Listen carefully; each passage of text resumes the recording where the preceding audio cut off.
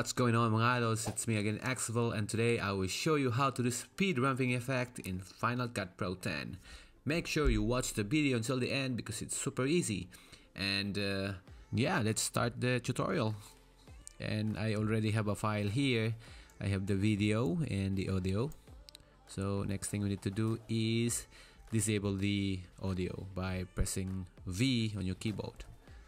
Now we can focus here in the first clip.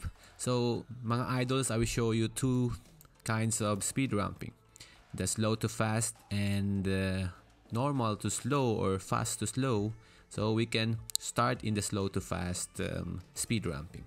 In the first clip and go select here, we choose a tool and choose the range selection tool by pressing R also on the keyboard, the shortcut, and now we can select. And the next thing we need to do is select a file so that we can apply the effect.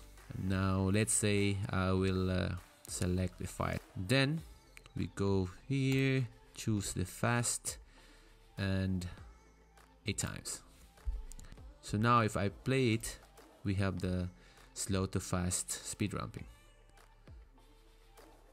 Okay, so to make it more cinematic or more really cool effect, you can go it here, zooming the timeline, and now we can clearly see these gray bars here. As you can see, there's a gray bars here. To make it more cinematic, make it shorten to make it the best. If you play it, it is more like a cool video effect. So now we're done the slow to fast speed ramping, and here I will show you the same thing, but it's normal speed to slow or fast to slow. Same thing you need to do.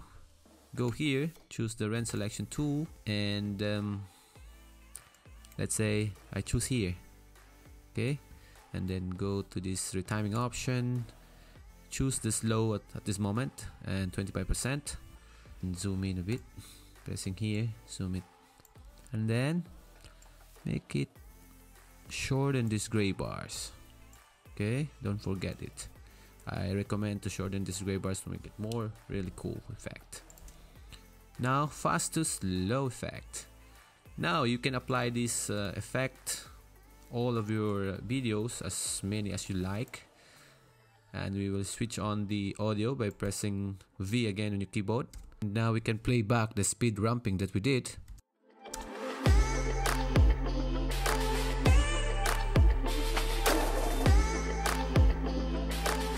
We done already the speed ramping, and one more thing you need to know is if you want to sync the effect into the audio, I will show you how. Okay, what you need to do is you need to identify where is the audio drop beat. Let's say we have the drop beat around here. We can zoom it a bit so that we can clearly see the audio. So now it's clearly visible. Let's say you want the speed ramping effect, you want to sync to the audio. What you need to do is double click these gray bars, go to edit, and there is a icon which is the movie icon. You can drag it align to the audio drop beat. Okay, the same thing as well. If you want to sync the audio to the other drop beat, same thing you need to do. So that's pretty it, we're done. If you like this tutorial, don't forget to subscribe, like, and hit the notification bell. If ever have a new tutorial, you will be notified.